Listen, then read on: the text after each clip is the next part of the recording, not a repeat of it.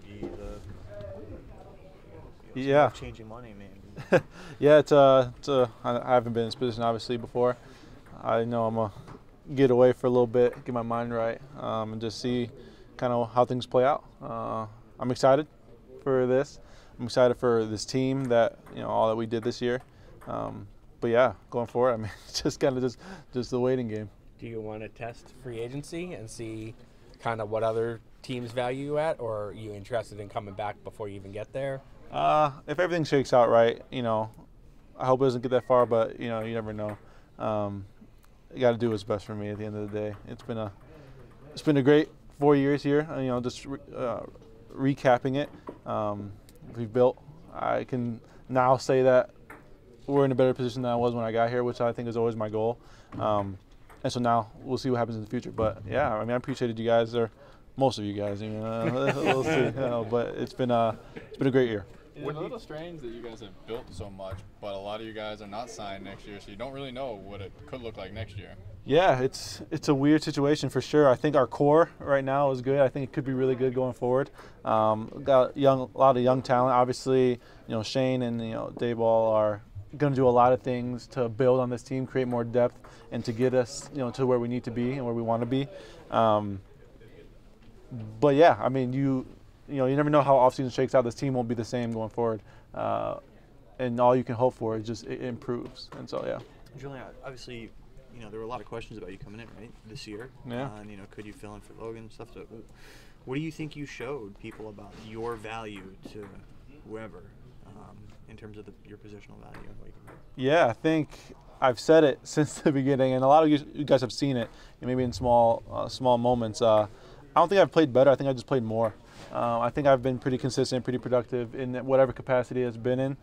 This year, having to hold down the fort, I felt like at times, be the guy for us. I think I did a solid job. Obviously, there's always a lot to improve on, but I was leaving a lot of games this year, like knowing that my best effort was out there.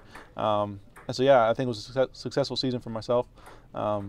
And now I know what the bar is. And so going forward, I know what a full year as a starter is for me, and it's pretty damn good. And so I got to keep stepping it up. Julian, I think it was during the bye that the Giants started the initial discussions about a contract extension. Were you privy to, are you involved in that? Do you just let your agent handle it, and did you leave those conversations thinking you know what, we're moving towards a deal here? Yeah, I was pretty involved. Obviously, the agents deal with that stuff. Oh, I lost you back there. Sorry. No, you're good. You're good. I was pretty involved, and I am pretty involved in it. We left off in a better position at the end of the bye week, and we'll see how things shake out. But yeah, it's going to be an exciting time. Obviously, talks will be had. Now you're able to see a full, instead of a sample size at the bye week, you're able to see a full season of production, and so those talks will continue, obviously, and you guys know I love it here, and so we'll see what happens. Julian, just to clarify, you said. Oh, you got it. Okay. What's it like in the immediacy of a season ending, as it does for most teams, including obviously yours last night? Yeah, it's an emotionally vulnerable time. Honestly, you put your heart into so much, and like I said, to fall short is tough. You try to reflect in every way you can, but as I'm reading on the way back, I was reading a book on the way back, from the game, you're just not paying attention to anything. You're just kind of reflecting on everything that happened this year, the highs, the lows. That's what a season is. I mean, one team this year is going to end the season on a happy note. We weren't that team this year. But, thinking of all the highs and all the success that happened this year, it was pretty exciting. From, the London game was fun. The home Ravens game was the loudest I've ever seen MetLife, to clinching against the Colts. It was just a whirlwind of good times, and we had a really good group in this locker room. A lot of great people. Everyone put their ego to the side. Some guys had the ego, but it all meshed together in a cohesive way. And so, just as I was reflecting on this year, I was just the most happy I've been the past 4 years. Julian, you said that you have to do what's best for you, but is the preference to come back here and continue what this team started? Yeah, I'm always somebody who, like I said, wants to continue to build on anything I'm a part of. I think I had a huge impact on this team this year, not just with play, but just who I am as a person. I think I was a level-headed person this locker room needed at times. And so, yeah, I love this place. I know this place, and there's familiarity with this place. The staff has been the best, all the people I've met over the past few years. I mean, that's the stuff that you love and you want to come back to. But, you know, football is not forever. I know that. I put my body on the line every game, and I'm in the action every game. And so when I say I do the best thing for me, it's, you know, short-term thinking. You got to do the best for you to secure, you know, generational wealth for your family.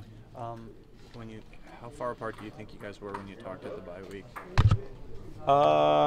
No, they got closer.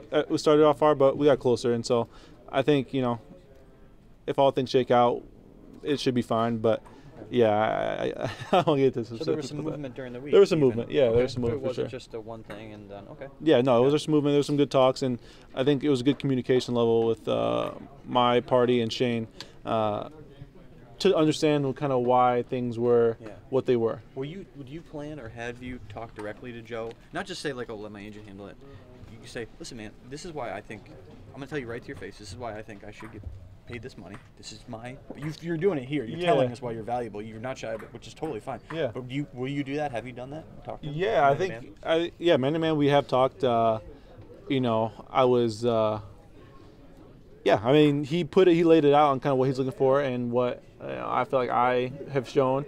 I always try to look at it from all perspectives and put myself in their shoes and what would they do, or what would I do if I was in their shoes. And so, I think with that level of understanding, something's going to get done for sure.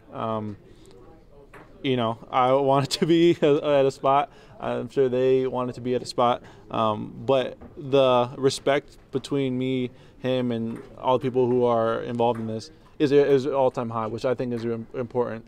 Was after the bye week, there's no animosity. I didn't shut down at all because we didn't get the deal done. I felt confident in my ability to show why I'm worth what I think I'm worth. I mean, you sound optimistic that a deal's going to get done. Is that a safe characterization? I can't say safe, but I have respect and trust in his decision-making process, and so that's what it is. And I'm continuing to be the person I am. But yeah, I can't really say too much on that if I can guarantee a deal's going to get done.